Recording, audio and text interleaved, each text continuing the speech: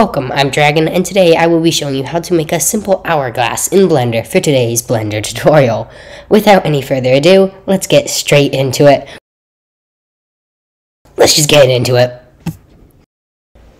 So after removing the default cube, you can add a circle and go into the properties panel. Personally, I changed it to a radius of 2, but it doesn't really matter. Then you can go into edit mode and fill, and then you can inset it with I and extrude it upward and kind of just create a few little stepping stones. So continue that a few times.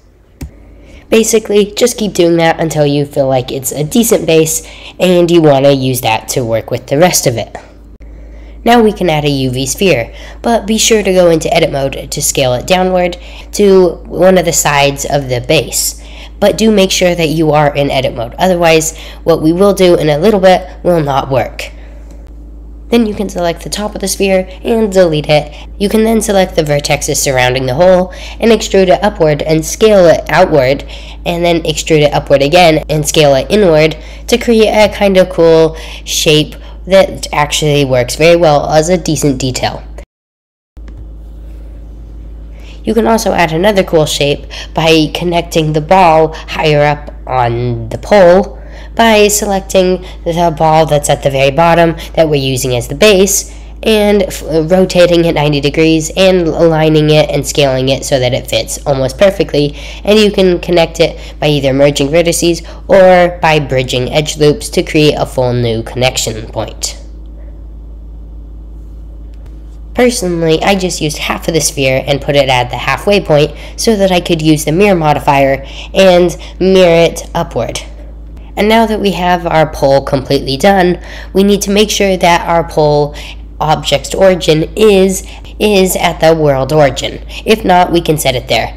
But otherwise, we could select the entire pole and use the spin tool to spin it 360 degrees, and then we have 3, creating a very simple way to position our poles. Then we need to make sure the base is how we want it. Then we can duplicate the base and move it upward and rotate it so that it is opposite of how the original base is, which then creates the pole and the hourglass base, creating a cool, simple hourglass effect. Now all we need is the glass piece that will be in the middle.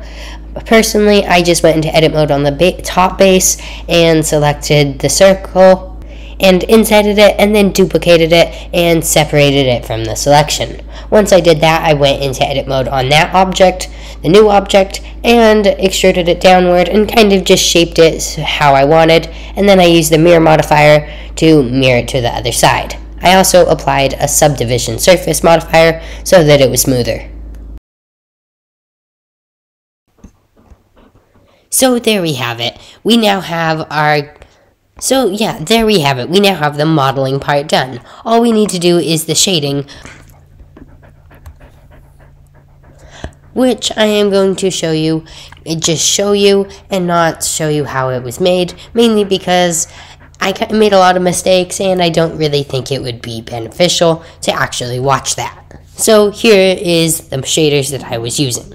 So I had a basic wood texture that I used for the base. I then used the simple wood texture again, but just changed the gamma and changed some settings to make it a little more shiny and make it a little better as a pole, but instead of imagining it as wood, I am imagining it more as a black granite type texture. Then for the glass, I added a texture and I think it looked actually quite nice.